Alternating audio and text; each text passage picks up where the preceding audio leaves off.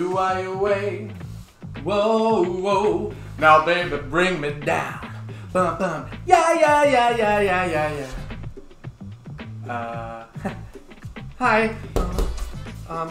Sorry, wasn't expecting you so soon. Hi, my name's Mike. Welcome to Rokoko Studio.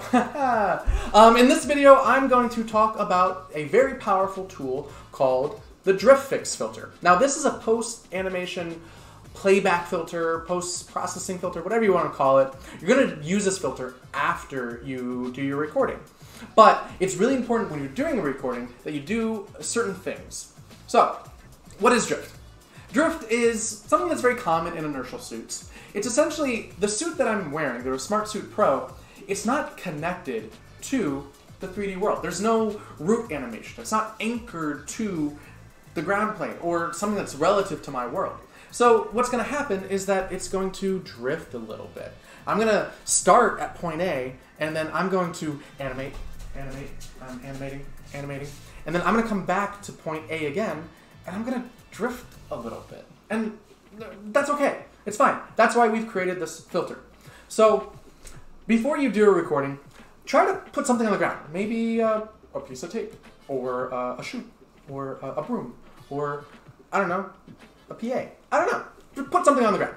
And then what you're going to do is you're going to start at point A, do your animation, and come exactly back to that spot.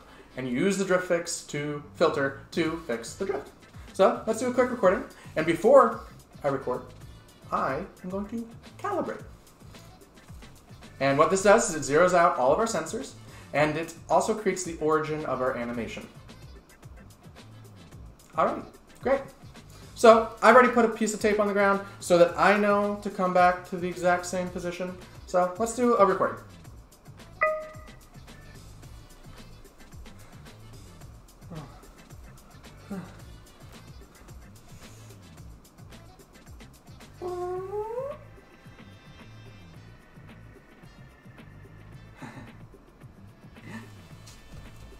Now I'm going to come back and see, as you can see, I'm in the same position, but my character kind of drifted a little forward. That's okay. We'll fix it. Don't worry about it. We got you. All right, now let's jump into the filters. Whee! Alrighty, everyone. So I'm back in Rokoko Studio. I've opened up our take, and now our playback filters have been activated. And to look at all of our playback filters, it's going to be in the bottom right corner. Another little wand. And we have all of these playback filters. Now, we recorded this in Locomotion 2.0, and I can reprocess it into Locomotion Legacy, or reprocess it into Treadmill if I wanted to. But we're going to keep it in Locomotion. I'm not going to do the actual cleanup in Locomotion 2.0, just because this video isn't about that. So if you have questions about that, we do have a tutorial that explains how this filter works. In general, when in your playback filters, you're really only going to be spending time cleaning up the locomotion. Everything else is pretty much you just activate. And also, in general, it's always good to clean up your locomotion filter first. So helping with the floor contact and the weight of your character, it's good to do that first. Then you can go in and you can activate the drift fix, the foot IK, and the knee pop smoothing after that. So we're going to talk about the drift fix. So let's pretend that I've already cleaned everything up in Locomotion, and then I'm going to activate the drift fix. So just activate it.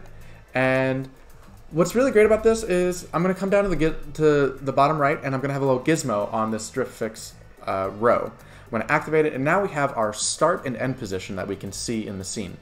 And because when we recorded, I started at position A, and then I ended at position A, well, I'm going to make my end position, and I'm going to make it the same as my start position. So there's two ways to do it. You can actually click on the end position, and you can actually drag it around, but that will, if I put it way over here, that's going to look really, really weird. So what I can do is I can just drop it right on top if I wanted to, or what I can do is go down to the row with the filter and click on filter settings, the little cogwheel, and there's actually the coordinates that you can actually just type in the coordinates, and you can just match the start position with the end position. And actually, when I clicked and dragged it on, it actually they actually matched up, which is great, so I don't even need to type it in. Then I'm going to process the change, and now we have no drift. In this take, there was a slight drift of me moving up the positive z-axis, but now we've fixed that, because when I captured the animation, again, I started at the same position that I ended.